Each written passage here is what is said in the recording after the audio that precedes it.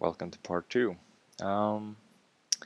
As I mentioned, I'm going to take a look into what a Hackintosh is. Over a year ago, I installed OS 10 on my computer, and the term of a normal Windows PC running Apple's OS 10 is the term Hackintosh. First of all, I'll show you some pages that can be useful if you want to learn more about a Hackintosh. You have this OSx86 project page. It's called OSx86 even though it's not called OSx like Snow Leopard. It's OS 10, but it's because it's running on x86 hardware, and x86 hardware is traditionally the Intel hardware platform that is used for Windows and Linux. But a few years ago, Apple switched from PowerPC to Intel platform, and so they are also running on x86 hardware. In this project page, you can see installation guides, see frequently asked questions, technical FAQs, tips and tricks, and you can see lists of what is the compatible hardware for different versions of OS 10. And basically, there's a lot of info here that can be helpful if you're considering making your own Hackintosh. Also, kind of connected to this OSx86 project is the forum InsanelyMac. And if you have a problem with your Hackintosh when you're installing it, if you Google that, you would probably find a lot of threads in this forum which explains how you can fix your problem. So it's a good page, and I would recommend sipping through these two just to read up before you try to build your own Hackintosh. In September 2009, I got aware of something called Rebel EFI. I think it was September or October, maybe. SciStar, which some people might know from a certain lawsuit with Apple, they were selling computers with a hacked Leopard OS 10 on, and Apple sued them, and SciStar lost. But they they're sort of giving the Apple the middle finger, you know. They made something called Rebel EFI, which is a bootloader.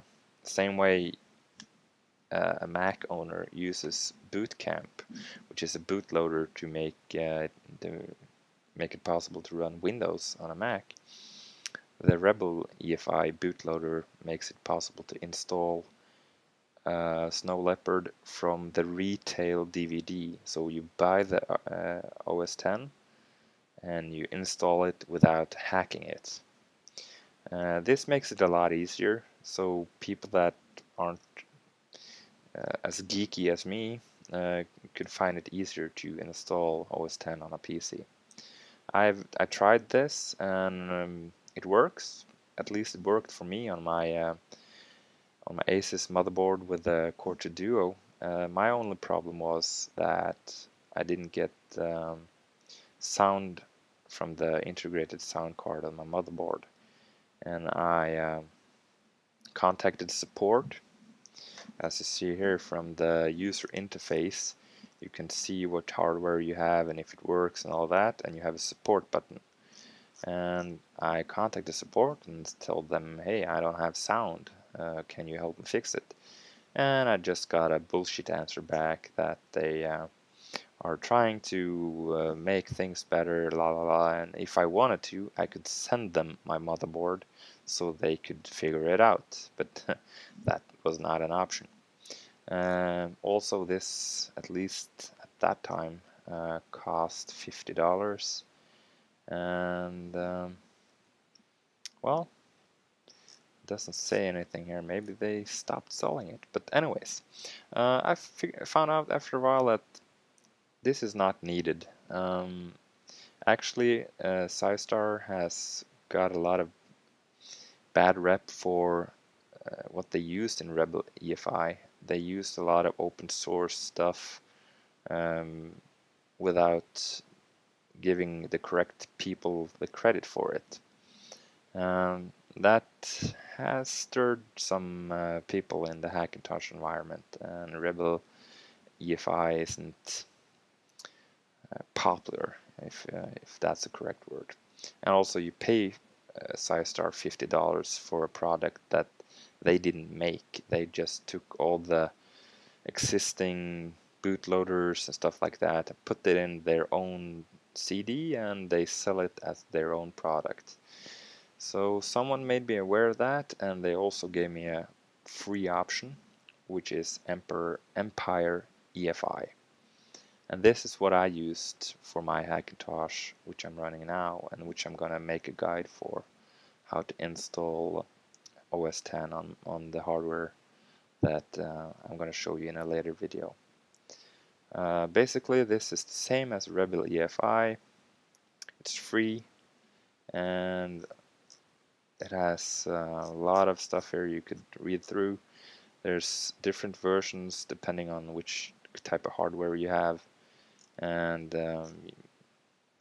you really should, if you're planning to build a Hackintosh, you should do some research and find out which hardware is easy to get working and which hardware isn't easy. Well, that's it for part 2.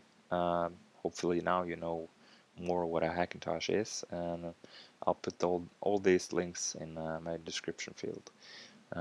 In part 3, I'm going to take a look at the hardware I chose for building my new i7 Hackintosh.